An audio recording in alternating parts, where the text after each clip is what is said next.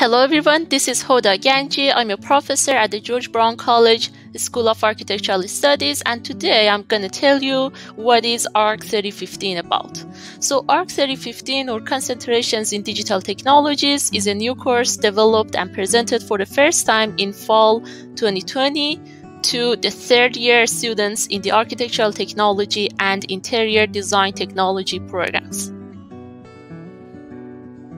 Together, ARCH3015 and ARCH3016 provide the students with training on advanced digital design tools, which is going to be helpful for all the phases of a design project, from conception, design, visualization, all the way to the fabrication.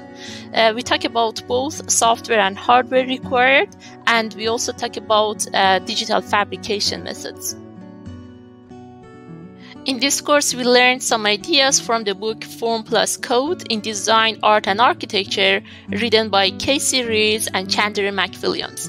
We learned about how repeat, transform, parameterize, visualize, and simulate help us to create more complicated patterns and geometries.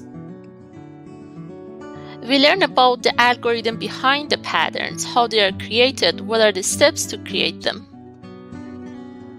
In the first half of the semester, we learned more about parametric design using Dynamo Revit. We designed both 2D and 3D patterns on horizontal and vertical surfaces using randomization, attractor point, attractor line, and so on. This is going to help us to create interior design and to design facades and different floor patterns. We explore different case studies to see how parametric design is being used in real projects. We further practice these skills to design a floor, to design wall and ceilings in projects 1 and 2. Project 2 has two alternatives. One of them is about the interior design of an exhibition space, and the second alternative is about the facade design. These are some of the students' projects.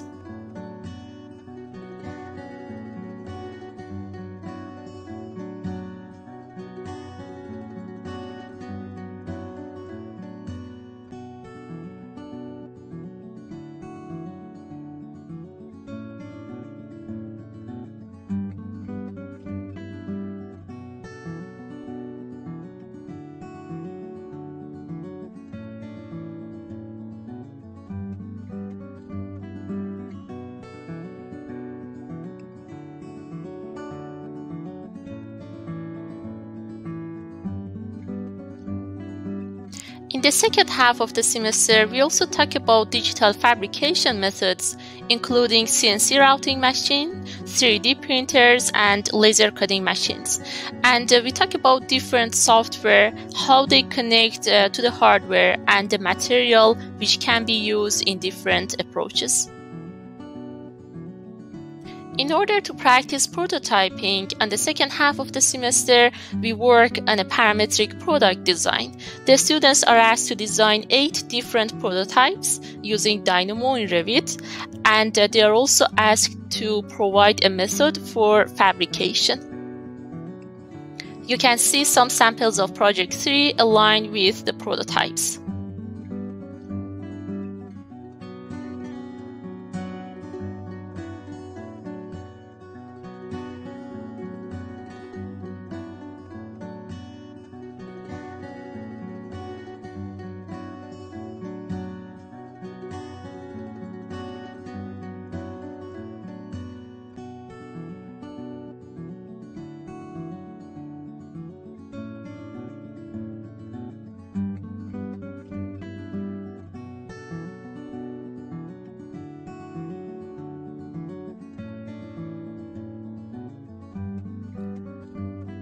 We also talk about tessellation and surface design. We study some of the existing patterns such as Delaunay and Voronoi patterns.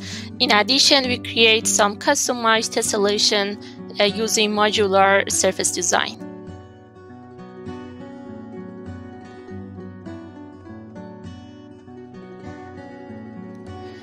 We talk about the interactions between Dynamo and Revit, how we can import from one to the other one, and how we can work on geometries which are created partly in Dynamo and partly in Revit.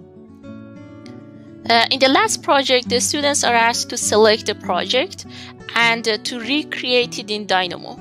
And this is a little bit harder because they should put themselves in someone else's shoes and think about their thought process and recreate the same process in their own project.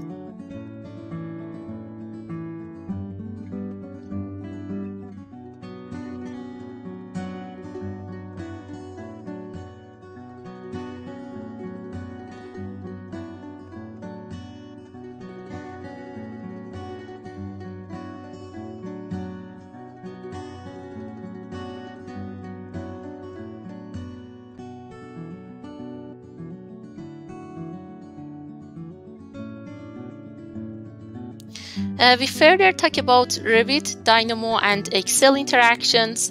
Actually, Dynamo is a good tool to mediate between Revit and Excel. We learn how to import data from Dynamo to Excel and from Excel to Dynamo and eventually to Revit. This is very helpful if you're going to do some cost analysis, if you want to export your file for further analysis to Excel. We also talk about customization of nodes and how we can use Python to write our own scripts in Dynamo. So this part is just more additional information for students who want to pursue writing their own codes in Dynamo in Revit. I would like to thank all the students whose projects were featured in this video, as well as Dr. Ian McNabb, Pietro Ferrari, and V. Sarobi. Please feel free to send me your questions to hoda.ganji@stgeorgebrown.ca.